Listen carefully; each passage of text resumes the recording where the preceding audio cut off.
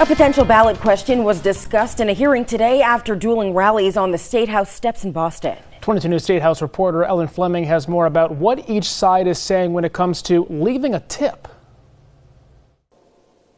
You could be asked this November to decide upon how tipped workers should be paid.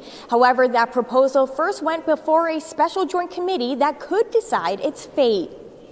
Under current law, all employees must be paid $15 an hour. However, tipped workers can be paid $6.75 per hour as long as the worker's individual pay with tips totals $15 an hour.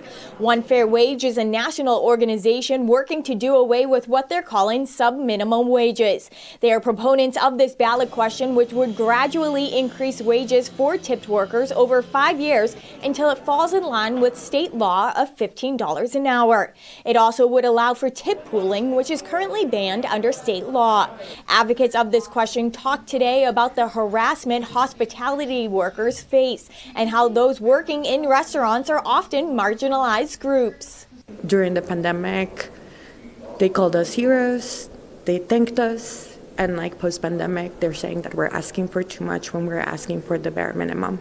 Now, there was a strong showing of individuals from the opposition group, many who are tipped workers themselves, being led by the Massachusetts Restaurant Association. So this is a lose-lose for everyone. This is a lost earnings for tipped employees, lost revenue for restaurant owners, and higher prices for consumers. Now, this hearing occurred because the legislature can approve a measure, propose a different version, or leave the question up to voters.